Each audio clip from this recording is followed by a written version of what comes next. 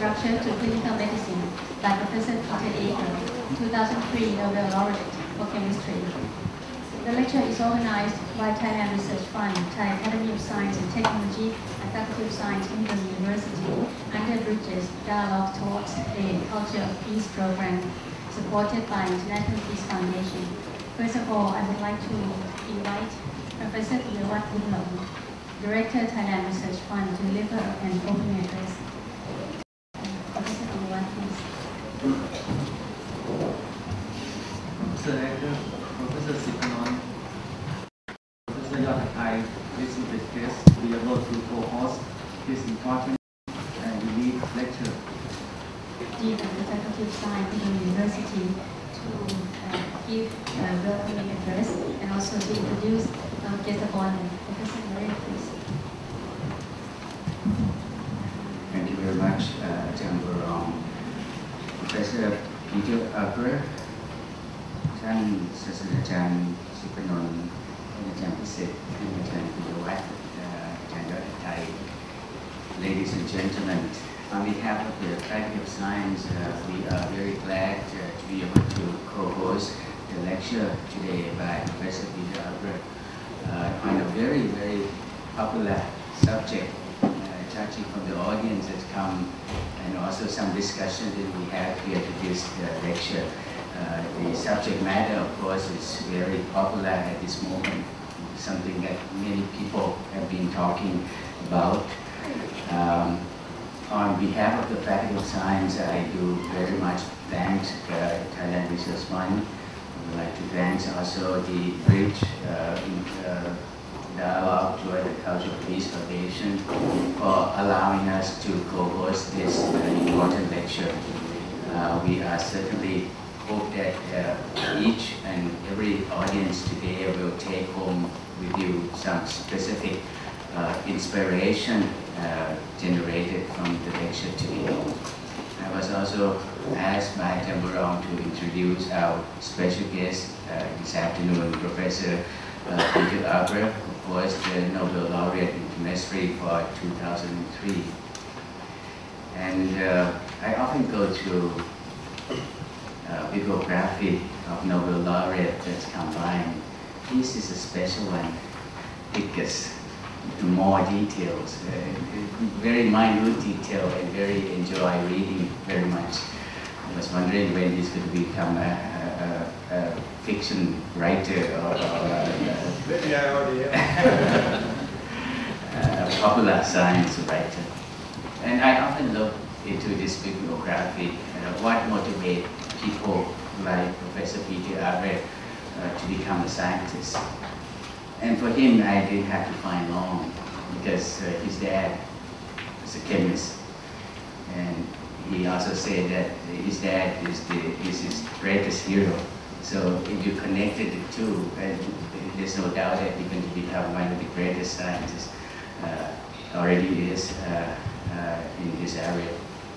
I also found that he was impressed by his science 6th grade teachers, and who has, he said, stimulated him quite a bit. So I think aside from influence from parents, also high school or elementary school science teachers do play important roles in stimulating people to become well-known scientists. Actually, I do not know that his dad, because his dad is a friend of Linus Pauling, that win him the Nobel Prize. Perhaps a little bit of both, perhaps none of those are true, perhaps it's just him who lead to the Nobel Prize. But I was intrigued to have him.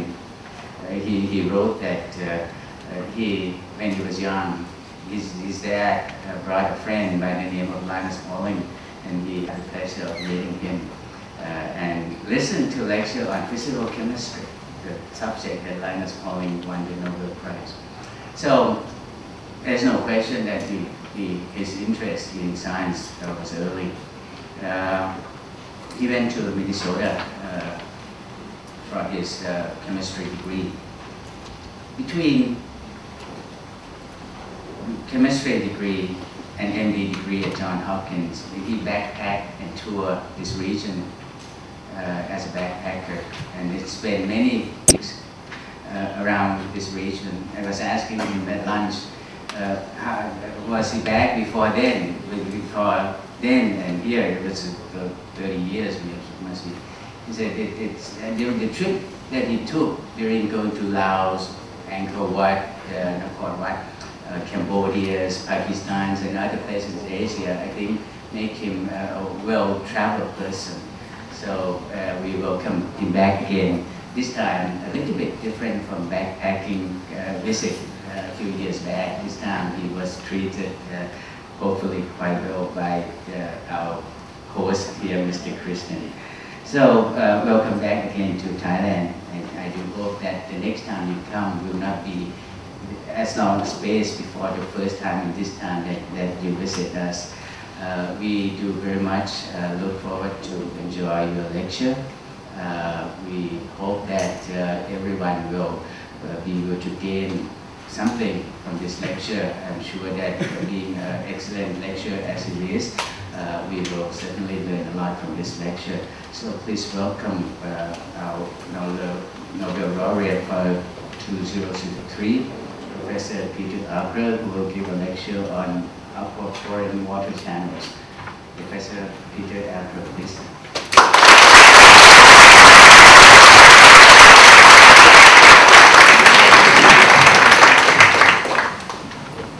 Well, thank you for the gracious introduction and for the splendid hospitality. I'm so happy to be here today.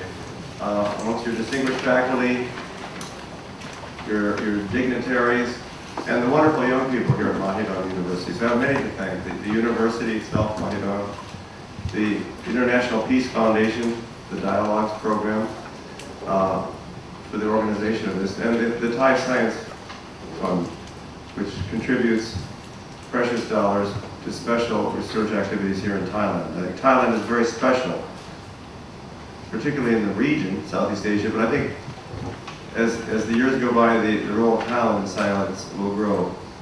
We have, over the years, had a number of wonderful young Thais come to Johns Hopkins, and I think the roles that you play in science worldwide will be increasingly important. So the topic of my talk today, the aquaporin water channels, is something that our laboratory has been pursuing now for about 15 years. Think for a moment about your own body. It's primarily water. Science students all know this.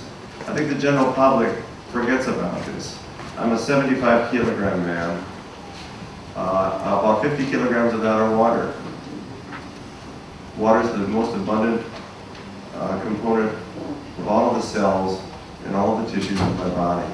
And the same is true of each of you. Most organisms are, or I should say, organisms are mostly composed of water. This is true of higher animals, lower vertebrates, invertebrates, microorganisms, and plants. They're mostly water. And so water is oftentimes referred to as the solvent of life. Without water, there is no life. Now, complex organisms will move fluids from one compartment to another. And this is essential. Think for a moment. If a foreign body lodges in the outer surface of your eye, you will almost immediately secrete tears to wash it clear, to keep it from damaging your cornea. If you're challenged with temperature, high temperature, you will sweat to cool your body. Constitutively, the choroid plexus in your brain releases spinal fluid, which is primarily water. Our kidneys will concentrate a large volume of primary urine to the small volume of urine that we release each day.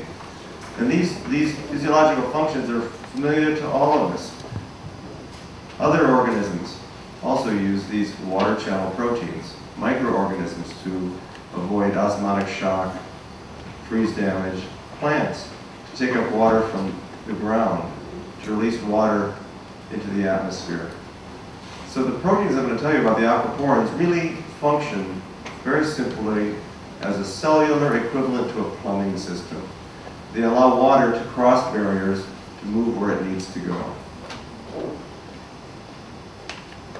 Now, when we became interested in these studies, we had the tremendous advantage of joining a field that had been looked at for a number of decades by very distinguished and very dedicated biophysicists and physiologists. And they considered the problem of moving water across cell boundaries. And of course, it is the plasma membrane, the outer surface of the cell, that provides the primary barrier of moving water across biological compartments. And it was predicted correctly in the 1920s when the lipid bilayer, so this is meant to represent a lipid bilayer. See the polar heads of phospholipid molecules, the hydrophobic tails, and then here's the second leaflet, the hydrophobic tails associated with the polar heads. So we have the outer surface of a cell, the inner surface of the cell. And it was predicted correctly that water could diffuse back and forth across these membranes. Now the dedicated biophysicists that I mentioned saw the problem with a greater clarity because they thought, well, diffusion may explain the movements in many tissues, but it doesn't explain the movements in tissues that have massive water permeability, such as renal tubules, secretory glands, and red cells, or in other species, for example, plants, the rootlets of the plants, to move water rapidly. And so they predicted correctly that there must be water-selective channels. We now know these as the aquaphor water channels. And the current view is that both pathways exist. Diffusion in all tissues, water channels in special tissue. There are some functional differences. Diffusion is a low capacity, bidirectional event, whereas water channels have a high capacity for water and very limited movement of other solutes. No detectable movement of protons, acid, in the form of the hydronium ion, H3O+. And this function difference is quite important because our kidneys will reabsorb up to about 180 liters of water per day from the primary urine. If we didn't reabsorb this, we would die of dehydration. If we reabsorb water plus acid, we would become systemically acidotic. So these distinctions are quite important. But the movement of the fluid is directed by the osmotic gradients. So water either enters cells or leaves cells depending on the direction of the gradient. So this process of osmosis that we all learned about when we were youngsters in primary school. In biological tissues, osmosis occurs very rapidly because of the water channels. There's some other physical differences that are known inhibitors of the diffusion event, whereas Robert Macy at the University of California in 1970 discovered that mercurials would inhibit water channels. Removal of the mercurials restores the activity of water channels. It has a low radius activation energy. So they knew a lot about the behavior of the channels in the membranes, but most scientists did not believe they existed because no one had identified water channel proteins, isolated them, cloned them, expressed them, and studied them. The proof of their existence is what caused most scientists to be skeptical that they really existed. And our laboratory played a role in the discovery of these.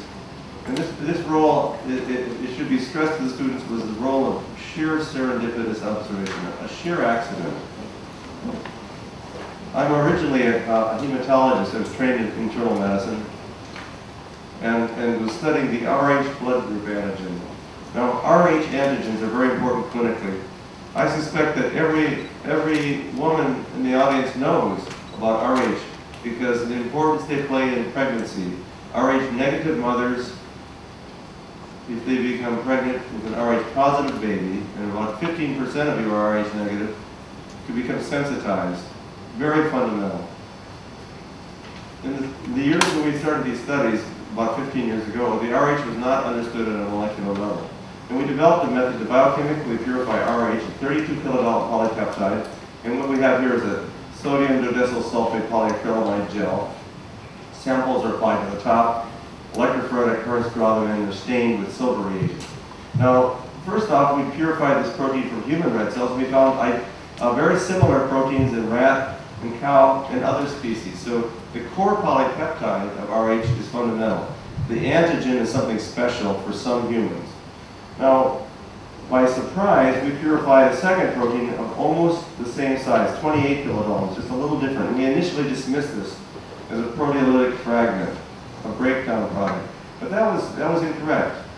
It was a day that sort of changed things The university president even came over to see me that day. I had no idea we were such good friends. The telephone voicemail was jam-packed with requests for interviews, and then I came through the voicemail to a familiar voice of one of my colleagues from Norway. And I'll never forget his voice. He said, Peter, we've just heard the news. It's unbelievable. And the voice came back on and said, no, it's very believable, and it's wonderful. Nice to have the confidence of your colleagues. Well, let me thank you for being present in my lecture. And let me thank my hosts for inviting me to be here. It's a pleasure to be here. And let me just restate what I've said before. I think Thailand is a young country with a brilliant future. And the young people, those of you sitting here, are really the future of science. Don't give up. It's probably the most fun career you could possibly pursue. Thank you.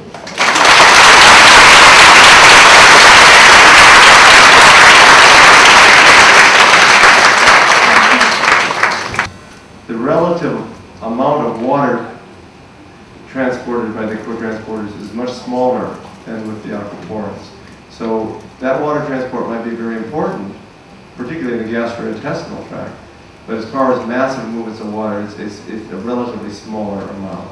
So I think the studies you described are probably going to be very important. Macular degeneration, retinal tears, loss of vision are a horrible problem. And maybe some of these studies will provide new insights that could result in the prevention of vision loss. Wouldn't that be important? Thank you for your question. Yeah, yes, sir.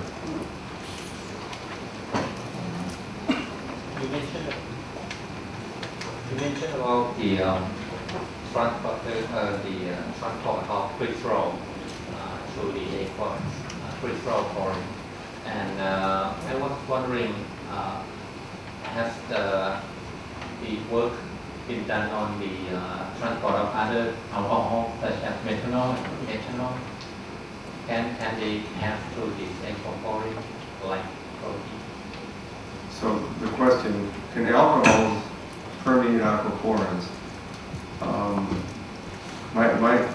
We looked carefully at the problem of methanol transport, methanol being structurally closer to water than any other chemical. And the problem with alcohol studies is that the baseline permeation through the lipid bilayer is very high. So the diffusion pathway for methyl alcohol is enormous. And we can't see an incremental increase in oocyte studies, for example, where we add methyl alcohol or add aquaporin RNA. So we simply can't do the measurement. My sense is, in fact, alcohols freely permeate aquaporins. We just can't make the measurement. Now, polyol transport is a different thing. Of course, glycerol is a polyol. Ethylene glycol. The baseline permeation of these molecules is much lower and can be boosted enormously by the presence of the aquaglyceroporins, up to 4 carbons, I guess. And after that, things stop. So I think your thinking is right on, that the baseline permeation prevents us from making a measurement. Thank you. Other questions? Yes, behind you.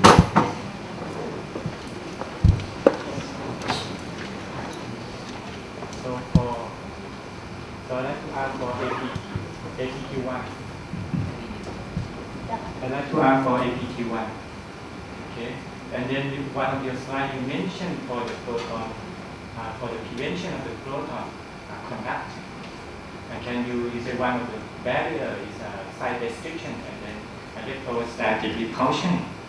So my question is that have you confirmed for the site electric change that histidine and arginine to something else and see the effect? A very knowledgeable question. Are the specific residues in the narrow part of the channel each essential for the repulsion of protons? And some studies have been done, cytokine immunogenesis, not in all homologs, but in AQP1, we're unable to replace the asparagines by anything else and get a functional molecule. Now, we failed to be able to do this. It may be that other combinations of mutations can be done. My sense is this is such an important part of the molecule, and the folding is so tight that the expression of most mutants will be unsuccessful. The folding will prevent their normal trafficking into the membrane. So I suspect that these molecules, these residues are essential, but I can't prove it by mutagenesis. Now, maybe you have information. Have you, in your studies, tried this? I just asked for the histidine 180 Yeah, the and histidine, the yeah. arginine, the one that you for the side restriction and then electrostatic repulsion. The first barrier, Yeah, so not the the- second barrier. The first barrier. So the first you barrier have- is an arginine and a arginine and histidine. Yeah. So I'm thinking back into the gloomy recesses of my brain for studies we've done some years ago, and I'm not coming up with the answer. The arginine is essential, and with very few exceptions, arginines are present in all homologs. If I recall correctly, some of the plant tonoplast membranes, now these are intracellular membranes, where pH gradients are not known to occur. Some of these membranes may lack that arginine. And physiologically, the importance of the plasma membrane of the plant cell, of course, is critical, since the proton ATPase is the electrochemical gradient maker. But I don't have more insight than that. My second question is probably rather crazy. Compared to the Crazy questions are the good ones. APQ1 and the APQ9 for the aquaglycerol volume. So I did wonder again for the selectivity. Would it be possible to change those residue and then change the selectivity? Is there anyone done that? Yeah, there has been suggestion that a couple of these residues could be changed so that an aquaporin could be an aquaglyceroporin or the reverse. There's a group in France that reported this in homologs from insects. But when we attempted to do this with bacterial and human proteins, we couldn't express them. So, in addition, these proteins are not identical. Orthologs between species are virtually identical. Aquaporin 1 from human tissues and from rat tissues are more than 90% identical. But aquaporins 1 and 2 are only about 30% identical, and aquaporins 1 and 9 are probably about 20% identical. So some functional residues are perfectly conserved and others aren't. So that's close enough for intelligent exchange. But now that we have the structures, some of these studies could be done. And I encourage people to jump in on these aquaporins and do the studies. My lab is a small lab. We're only going to pick a few areas to work on. And I think it's important that others work on this. Because even though big labs are moving in, you feel like, well, they've answered the questions, mistakes occur. And I would have to say that I regret that our field has had more than its share of mistakes in the literature. And I think this is a very clear-sighted question that should be answered. I hope you or others will do that. I'm too old. Is there time for another question? Yes, please. I'm Prof. from biochemistry. I would like to know about the regulation or control of this channel. You mentioned one thing that the pH phosphorylation lead to trafficking of the channel to the membrane. Are there other regulations like switch off, open, or close of the channel? Thank you. So, excellent question. Regulation. Is there a gating mechanism to aquaporins? I think the most advanced information is coming from the plant investigators. In particular, Per Schaldholm and his colleagues from Lund, Sweden, have made some very interesting observations. Some information is unpublished. I can't in a public setting reveal it because it would be privileged.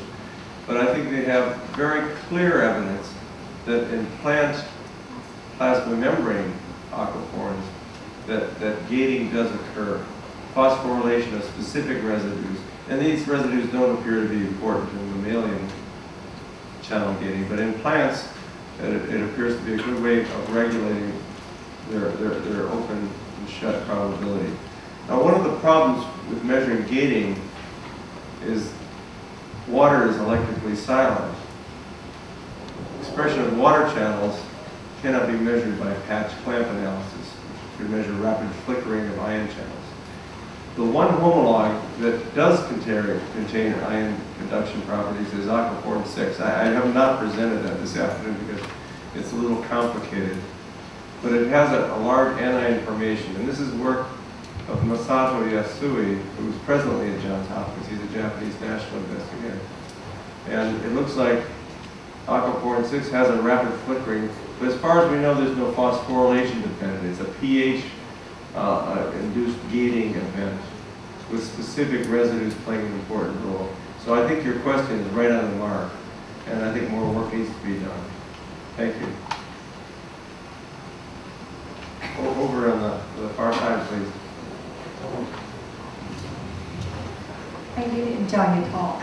And actually, my question just have same as what Ajahn Dongpon just asked you. But what I would like to relate is about the ATP5 to the sweat gland.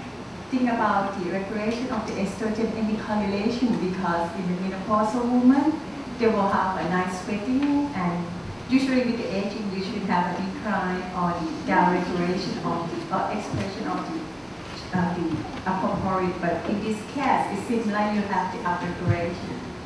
Sure. So, fine question. I think there are age-dependent expression differences in aquaporins. I think that's quite clear. I believe the known concentration defect after age 50, I find I can't sleep through the night. I have to get up in the middle of the night to empty my bladder. It's probably an underexpression of aquaporin too. Now, the question related to perimenopausal sweats, the hot flashes. As far as I know, the biology has not been worked out in terms of aquaporin participation. But in terms of the gland functions, of course, they're involved. There's no question that aquaporin 5 is involved. But it is likely that the physiological basis, of course, is an adrenergic phenomenon, where the triggering and the control mechanisms are too tightly wired in some way. And so it may be that aquaporins are important components of this, but as far as I know, it's not yet established. But this is an important question. As I become middle-aged, my sisters, my wife, the wives of my friends, they're all in this age group where these processes are really quite important. The importance of bone reabsorption, of osteoporosis, is of course of tremendous clinical consequences, because millions of women around the world at the perimenopausal stage of life start to develop increased bone reabsorption, which can lead to fractures and severe disability. And that is a problem that we're intensely curious about, because aquaporin 9, which is a glycerol transporter, is present in the osteoclasts. And that may play a role in the bone reabsorption of the menopausal situation. I don't have other information. Thank you. Yes, right underneath there. Hi. Could you see the lecture actually from down there? Just wonder that the aquaporin is alpha helix transmembrane domain that form the pore. That's my knowledge. All porin is interviral structure. So the porin, P-O-R-I-N, bacterial porins, which are outer membrane channels or beta minerals. Aquaporins are unrelated to bacterial porins, just as albumin is unrelated to ovalbumin. They sound the same. The structures of the aquaporins are largely alpha helix, but the pore itself contains alpha helix and random coil, so-called random. It's not totally random, of course. So the actual pore itself is part alpha helix, but beta structures are not present in any significant amount in aquaporins. Thank you for making that important distinction. Are we running out of questions?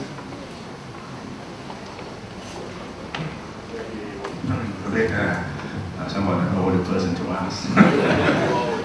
Oh, you talk about the role of ADH. You're not older unless you're older than me. Stick to the question. 61. Well, you talk about the role of ADH in terms of the activating insertion of the A2B2, I think, into collecting acts. up regulation and down regulation. That's ADH have a role in controlling the amount of AQP2 in the cells. Thank you for asking that. In my discussion of aquaporin 2, I kind of mentioned the trafficking from the intracellular side to the surface. And then I talked about some clinical states where they're overexpressed and underexpressed. But chronic thirsting among animals, normal humans, leads to an increased capacity to absorb urine. And this is known to lead to overexpression of the aquaporin 2 protein. So, in fact, this chronic thirsting does alter the expression of the protein. Probably water, the compulsive water drinker, individuals who are known not to be able to concentrate the urine, even when you take the water away, at least acutely, are probably underexpressing the protein. So those are examples of where expression levels change. Now, I think in terms of other aquaporins, the expression levels are probably where we can deliver some pharmacological benefit. Right now, when an expectant mother undergoes premature labor, 7th month labor, for example, early 3rd trimester labor, they can pharmacologically slow down or stop labor in many cases, but not in all cases. When it's clear that they can't stop the premature labor, these women are injected with glucocorticoids because it's known that the unborn, the premature infant, once born, has a lot of very serious handicaps, one being lung function, other being vulnerability to central nervous system hemorrhage. And some of these consequences are in part ameliorated by empirical glucocorticoid treatment.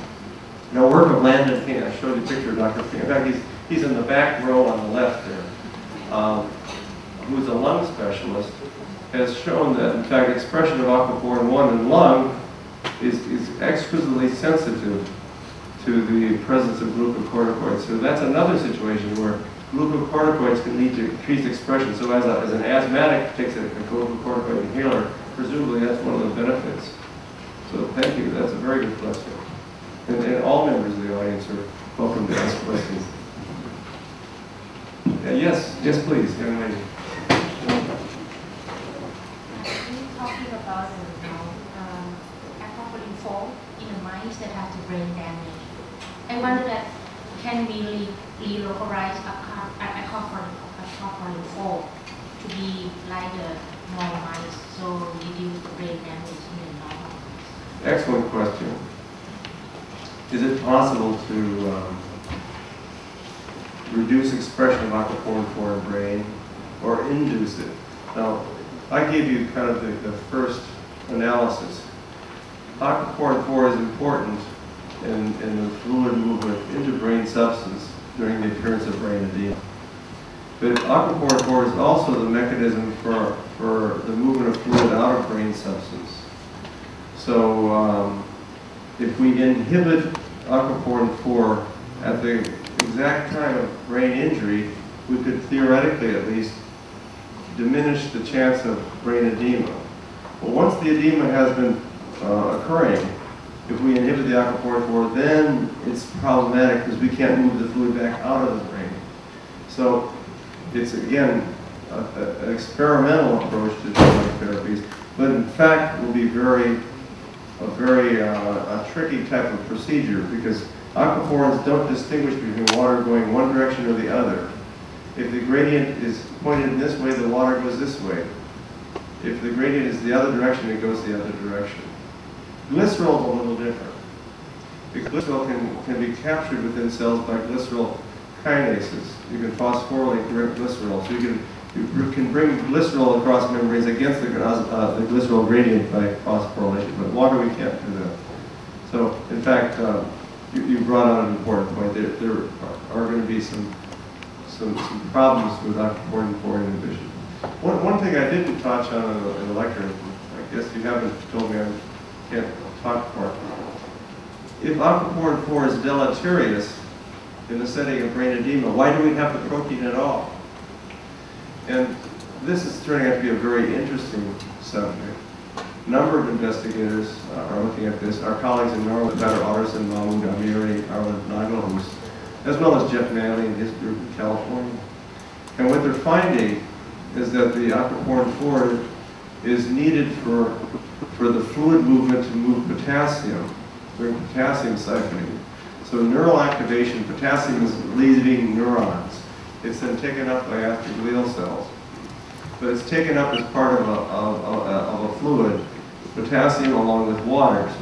So the potassium channels move potassium out of the parenchyma into the astroglial cells, and the aquaporins move water. And in the aquaporin 4 null, or excuse me, we haven't looked at those, we don't have access to those mice. But in the mistargeted aquaporin 4 mice, they do better with regard to brain edema, but when they have epileptic seizures, the seizures are more severe. And this vulnerability to seizures, I think, is the reason the protein is present. And that's being looked at by others. Even a recent human study, which we just published, collaboration with workers at Yale and in Norway, our Norwegian colleagues, have found that in mesial temporal lobe epilepsy of humans, the sclerosis of the CA1 region of the hippocampus coincides with an underexpression and a mislocalization of aquaporin 4. Thank you. Any other questions? Well, those are very good questions. You know, that's the problem. You get up in front and the smart people are down there. They're the ones that have the good questions. If not, there's a couple of things that I need to inform before Professor Yotakai coming up to the official closing. Professor Yotakai, of course, is the president of Thai Academy of Science and Technology. I have to read because it's a long name. Not Yotakai is a short name, but this institution is a very long name. I think our audience must agree with me that Professor Peter Agre lecture is both believable as well as wonderful. I think he has shown us a lot, and we have learned a lot. Actually, I was thinking throughout this lecture, separating 28K and 32K is not difficult. Thermosin blue as well as Silverstein also not difficult. Is it? No. Expression in the OSI is not. So perhaps winning Nobel Prize is not difficult.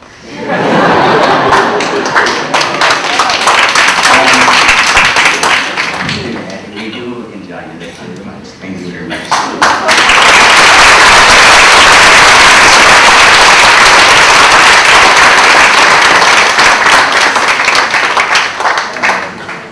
We would like to request Professor Sipano to present a token of our appreciation. Professor Sipano is a member of University Councils as well as the former board of Thailand Research Fund. Perhaps over there.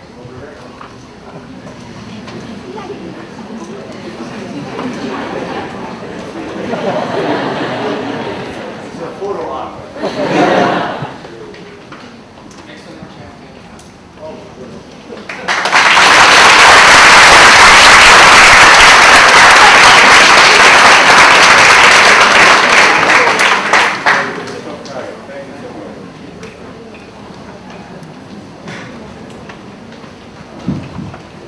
Professor Peter Agre will be with us until 4:30, sitting in the next room here in 102, and it's open for everyone. So after coffee, please, and want to talk with him either on aquaporins or cross-country skiing or camping. Please come to him. Don't leave there, Professor Yotakai, please. On behalf of the Faculty of Science, Medical University, the Thailand Research Fund, and the Thai Academy of Science and Technology, I would like all of you to join me to thank Professor Agre for this wonderful lecture. Thank you very much.